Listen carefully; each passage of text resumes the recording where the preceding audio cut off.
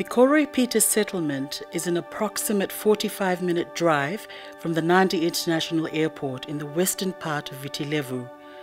Koroipita is the first of what could potentially be a series of model communities in Fiji to address the problems of squatter settlements in peri-urban areas, manage urban drift, and accommodate and assimilate climate change refugees.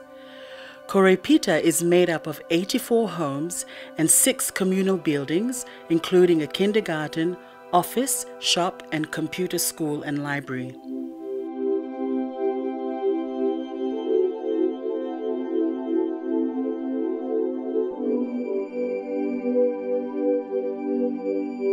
My name is Sylvia Ruben. I am 17 years old. I am from Fiji and I live in Koroipita. My name is Sumit Prasad. I am 19 years old.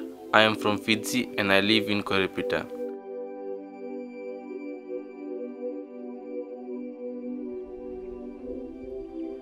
When Cyclone Winston hit, I was really scared because it was the first time that I experienced a cyclone. When I actually saw what was happening, trees and timber flying, roofing iron ripped apart like paper. That was really dreadful and terrifying. It was like a nightmare. The cyclone was a huge threat to our community. I could see the worry in my parents' expressions as they stocked up on supplies and prepared for the worst. I knew that because of climate change, Cyclone Winston may affect us more than any of the cyclones before.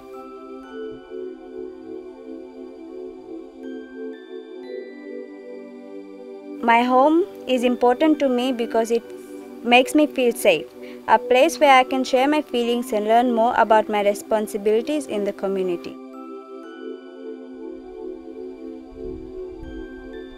I like gardening because it helps us to save our money and we have fresh vegetables from the farm whenever we need them.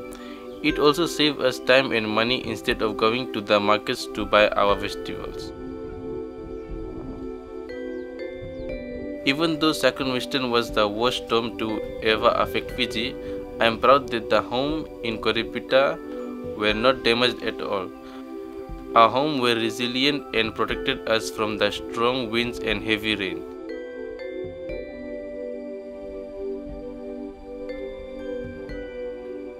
This house is much safer and you can feel safe anytime. It doesn't matter what's happening outside.